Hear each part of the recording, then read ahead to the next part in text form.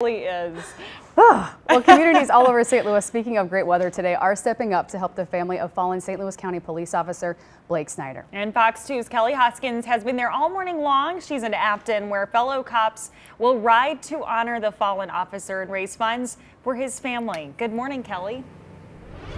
Good morning, Annalise and Sarah. Just take a look at this beautiful Corvette and GTO. They will be on display in today's car show, and we're told more than 1,000 people will participate, and they will weave through the streets of South St. Louis in honor of the fallen officer. And joining me this morning is one of the volunteers, is Taylor. And Taylor, why did you decide to come out and volunteer and show your support? I decided to volunteer just because it's for a super great cause, and ever since I was really young, I've always wanted to become a police officer. So seeing stuff like this happen on the news makes me want to become a police officer even more. It's a scary job, but somebody has to do it.